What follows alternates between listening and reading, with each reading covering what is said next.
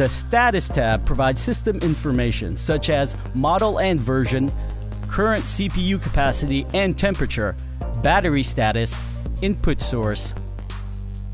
You can change IFB audio level here, video information, and modem card information.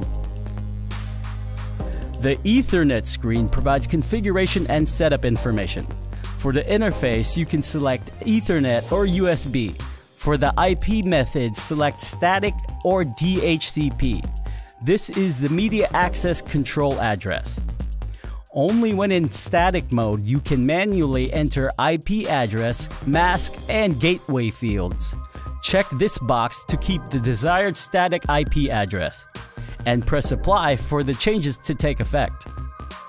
The Wi-Fi screen provides configuration information and access to change the Wi-Fi settings. You can also change the security type or manually type in a SSID to connect to. The Hotspot tab provides configuration and status information on clients connected via hotspot. This box displays the list of devices connected via hotspot.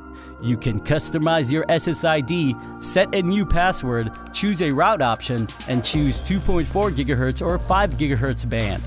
Press apply for the changes to take effect.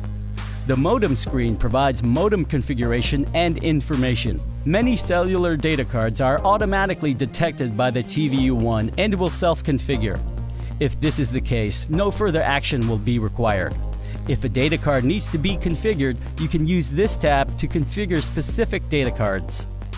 The upload screen gives you the ability to assign uploaded files to a particular receiver. For each file uploaded, choose the specific receiver to which you would like the files to be uploaded from the drop-down menu. Video files available for upload will appear in this box.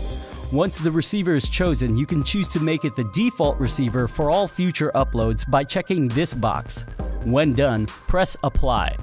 If you have any questions or concerns or want more information, contact TVU customer support